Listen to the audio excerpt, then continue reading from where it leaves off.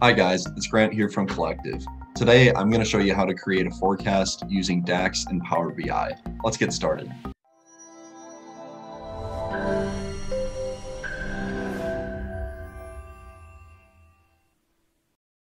So here we have a pretty simple data model. We have sales and then total sales, which is just a sum of the total revenue. And then we have our calendar table. And as you can see here, the last date of available or of actual sales is July 28th, 2017. However, we want to compare our actual sales to our forecast, and we want our forecast to go to the end of the year. So December 31st, 2017.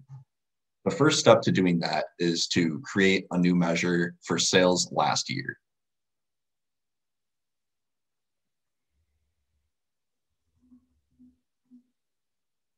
And we'll do calculate total sales, and then same period last year.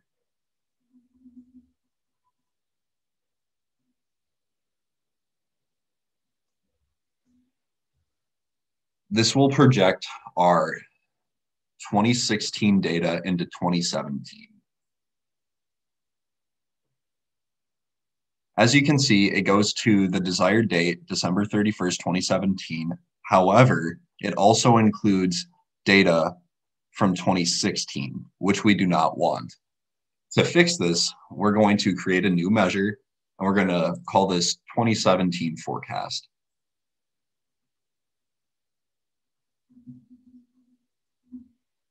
What we're going to do is calculate sales last year, and then we're going to add a filter. We're going to filter the calendar table, and we're going to filter the year to equals 2017. This will only give us our data in 2017, which is the desired result. We'll put that in the matrix. As you can see here, it's the same as sales last year. However, it stops, or should I say starts, at the beginning of 2017. So now that we're here, comparing daily total sales of actuals to our 2017 forecast for daily sales is not very useful and not very insightful. To change this, we're going to compare cumulative sales of 2017 to the cumulative forecast of 2017. That being said, we're going to create another measure. We're going to call this one cumulative sales.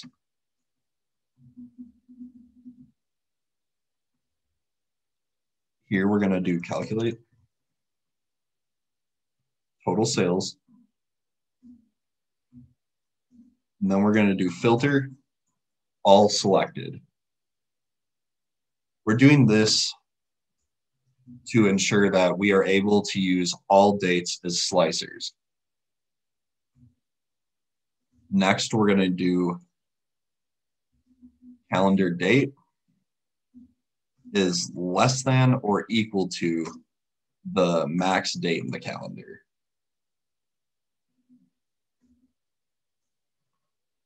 This will ensure that all of the sales are summed up. So we'll throw this in the matrix. And as you can see, it is a sum of all of the total sales. It is a running total. And then we're going to do the same exact thing, but for a forecast. So we'll copy and paste this, make a new measure. We'll call this one cumulative forecast.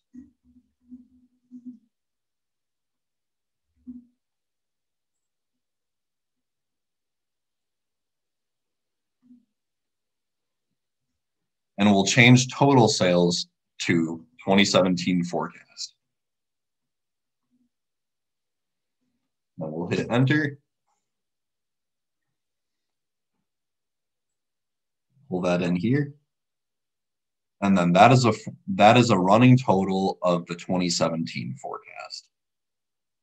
Next, we'll take these out and we'll look at this in a graph.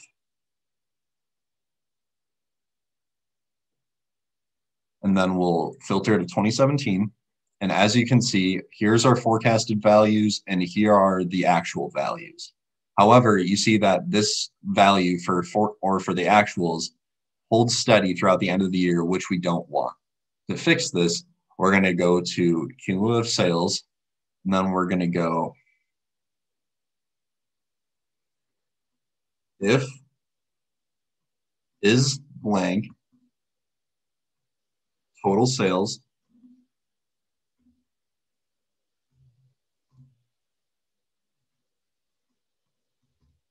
then blank,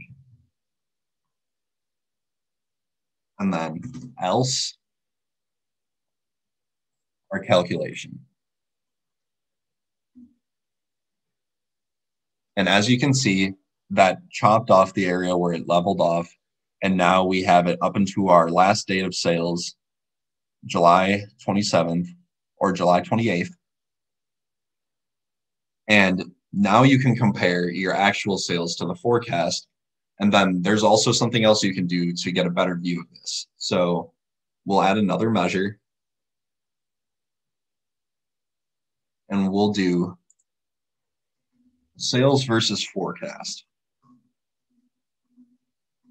And we'll actually make this the difference between total sales or cumulative sales and the forecast.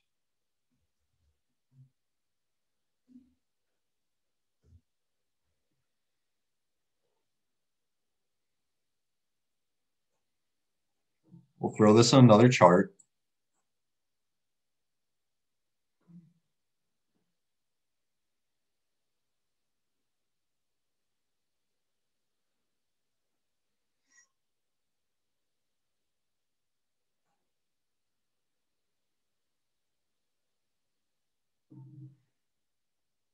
And as you can see, this is somewhat of a mess right now.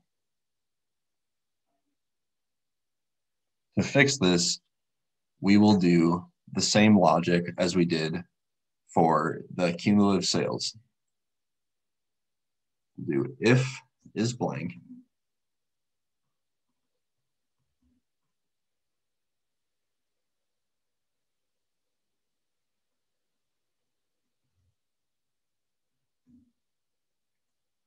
And then return blank.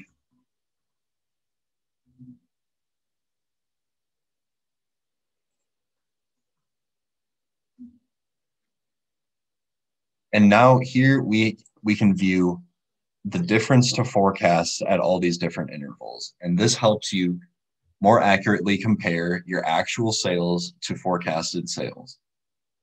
And then if you wanted, you could filter this all by product as well. Thank you for your time and watching this video. And for more videos from me and the team, follow Collectiv on LinkedIn and YouTube. See you later.